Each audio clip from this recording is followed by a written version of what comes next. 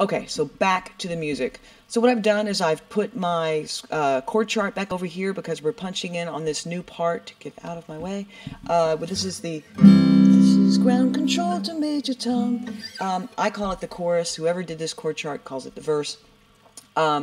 So I've also made a little more screen space. I've closed the clip bin. There's a little arrow right here. Don't worry about it right now. That's where when you record, little regions are made and it goes into that, but we don't need to see it.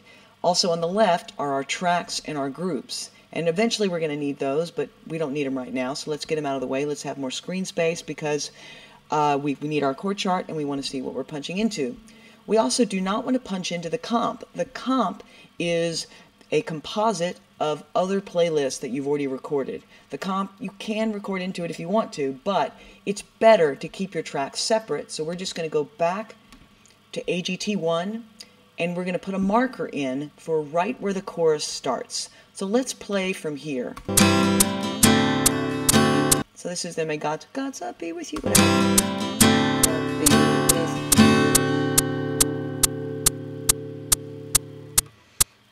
This is ground control. So I think it's going to be right at bar 19. I could do it while it plays, or I could just go to grid mode. We know our shortcut, which is the tilde key, the key right below escape, and I'm going to go to grid. I'm going to click right at bar 19, and you'll see right here it says bar 19. And I'm going to hit what to make a marker? Function, enter. And you see it didn't do it. Function, enter. There we go. Stupid. So we're going to call this chorus 1. So you don't have to do markers while it's playing. It's just sometimes faster because if it's playing, you can feel where the verse is and where the part. You know where the parts are. You're going to want markers to cue yourself for either playing something or singing something. So now we see right here, we know where chorus 1 is. But you can also see that the chord I played before it doesn't go all the way to bar 19. I didn't let it bleed, I guess is what the technical term, all the way to the downbeat of the chorus. And again, we're skipping all the we're just going to come right in. We're going to go 2 bars, actually a bar and a half, to the downbeat of the chorus. So what I need to do is I need to punch in here and let that D7 chord from right there, God's love be with bam, you, that's the word you, because that's the note, the chord I stopped on. And we want to hold that until, leave it open until the downbeat of the chorus, and then we're going to start playing the chorus, okay? So if I punch in, again, I don't want to be in grid mode because what if I don't play it right on the beat? I'm going to go to slip mode. I'm going to punch in right there, right before it. And the other thing I'm going to use, which is the coolest thing ever, you don't ever want to record without it, it's called quick punch, okay? So there's quick punch right there, and to turn it on and off, it's either there, and then you'll notice you've got a little P down here in your record button, or you can see there's the keyboard shortcut, Command-Shift-P. Just always remember you want to have that little P in there. Okay, I'm not going to do it. In the transport window before you record, always. And the reason is this. Without, let me turn it off real quick. Command-Shift-P to turn it off. And let's pretend we're going to punch in right there. I'm going to give it 1 bar of pre-roll.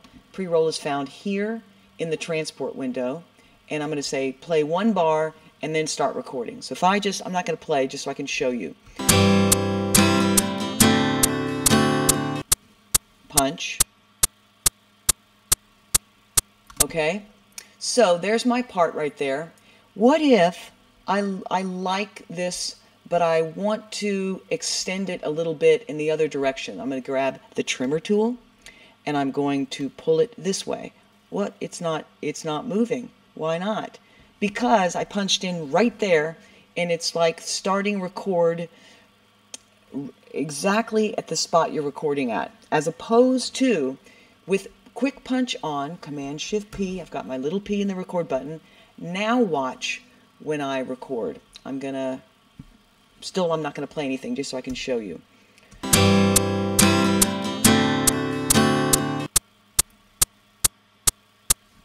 Okay, so there's my new little region. I still have the trimmer tool. Now, what if I played something, but I played a little earlier? Now, oh look, now it can move. Now I have, so what happens is, wherever you're punching in at, however much pre-roll you have, it actually starts recording right at pre-roll. So it's so important because if you want to make crossfades between performances, if you've used quick punch and if you're using pre-roll, then you have a little bit of leeway to move stuff in case you screw up. So it's just, it'll make more sense when I play it. So let me go ahead and punch in right there, and you'll notice that I'm going to play along. It's always important to sing along, play along, so if you're singing, you're playing, you'll get the same rhythms, you'll get the same time you breathe and stuff like that. So when you're making crossfades and stuff, it won't sound so abruptly punched in. So I'm going to put it in record. I have 1 bar pre-roll. I'm in quick punch.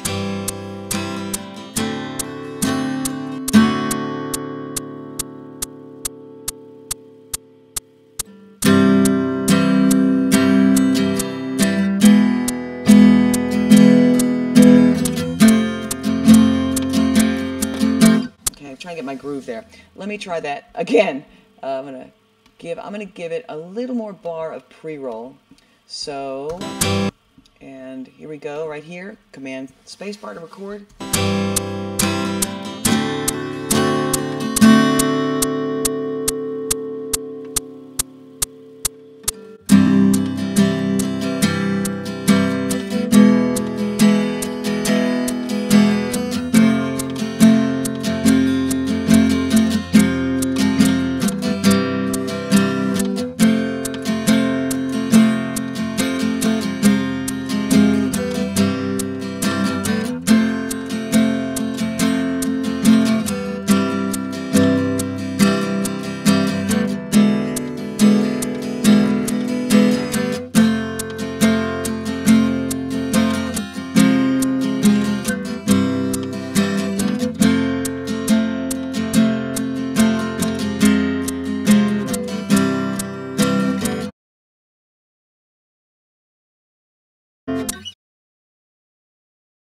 Okay, so we got that far.